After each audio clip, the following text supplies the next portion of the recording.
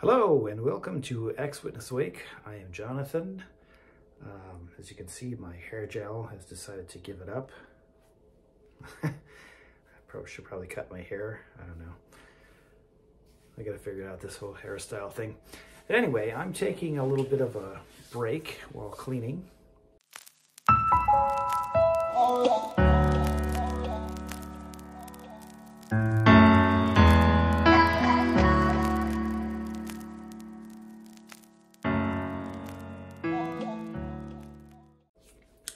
And I was just thinking about a subject of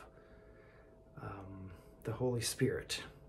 Now, elders are supposed to be appointed by Holy Spirit. It's supposed to be God appointing the elders. We know that elders are not perfect and they make mistakes. But if it's God's Holy Spirit that is actively in force, how do they make so many mistakes? Throughout the organization, all over the world, you're supposed to be able to basically go to any kingdom hall and you should find everything's the same, earthwide, right? Because it's all supposed to be Jehovah's organization. No matter what language, no matter what culture, you're going to find, people in suits and ties and dresses, and they're going to be singing songs and they'll be giving talks in their language. They're going to go out and go door to door to talk to people when there's not COVID on. And you're going to find elders that are supposed to be using God's Holy Spirit. So when they talk to you, they should basically have similar conclusions for whatever subject it might be, whatever they're talking about, whatever they're trying to encourage you or give you some spiritual advice, or whenever they're get you in the back room and talk to you, it should, in theory, be the same. But every case seems to be different. I was thinking about when I was younger. I used to be close friends with the son of the CO. Congregation overseer is called back then. I don't know what it's called now. It'd be the coordinator of the body of elders, the Kobe. Anyway, it was a different time. And, I would go to their house all the time and we'd hang out and, we were very close friends. In fact, I look back on that and I miss that sort of thing, when you're young and you're a teenager or you're like a young adult, and, it's just not a whole lot of responsibility and fun and stuff like that. Anyway, I was out of high school and I had a job at a grocery store. I was bagging groceries, and then I got promoted to the produce department, so I was doing that, and it was a decent job, but anyway, not important. There was a girl there who started paying attention to me, and so I started paying attention to her. It never got to anything super serious. I mean, she wasn't like a girlfriend or anything like that. But we just, she paid attention to me and we talked and stuff. And, we got a little physical, made out some, that double life stuff. It was a poor choice because she was not at all good for me, But anyway, that's a different part. Point was, I started to become irregular going to the meetings and going in service.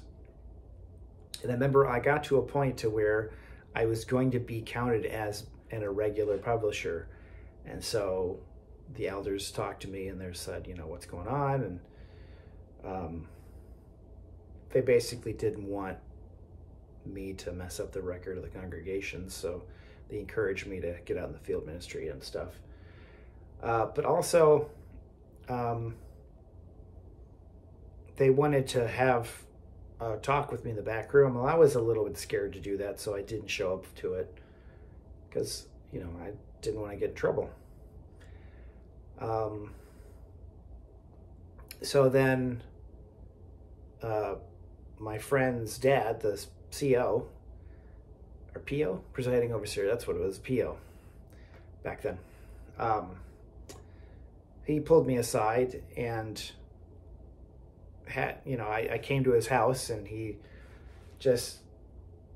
asked about it, and I said that there was this girl that, you know, I was talking to at work and stuff, and so I know there's certain questions they're supposed to ask you and certain procedures they're supposed to do. Like, it's supposed to be 2 elders, you know, and they would have a prayer and they would do certain things. There's a certain way that you're supposed to do it. But because I was close friends with his son, he said, were you intimate with her? And I said, yes, because I considered it intimate to make out with her. He said, did you have the sex? Which I thought was really funny. In hindsight, did you have the sex? And I said, no, I didn't do that. He said, okay. He said, do you like being friends with my son? I said, yes. He said, well, then you need to stop it. You need to stay away from her. And that was it. I didn't get reproved. I didn't, like any other situation, most definitely somebody would have got reproved for that. Privately reproved. I didn't get anything because I was buddies with the PO's son. So I don't feel like there was a whole lot of Holy Spirit in operation in this particular meeting. Yeah, it just looking back on it, it was just sort of like, nay, hey, knock it off. Okay. And I stopped talking to her. So, yeah. Good times. And there's another instance I want to talk about. So it was after now mind you, that was, I used to be, I'm from the United States. I live in Canada. So that was when I was way young, that first instance. This is something that happened that I'm going to talk about when after I moved to Canada and was married. So I was a bit of an artist and I wanted to improve my skills. So I and a couple of people went to a life drawing class and just, you know, drew figures.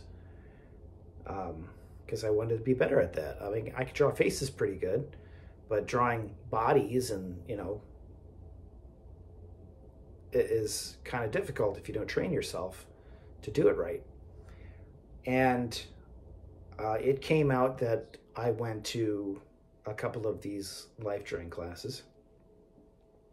So a couple of elders were talking to me about that, and one elder was kind of a boisterous older one, and then the other elder was a younger one that actually knew me from before. So the one elder was like, well, that's just wrong. Like, you can't go and do that. That's pornea to view these naked people, even if it's for drawing. Okay. So back then we used to have the book study, right?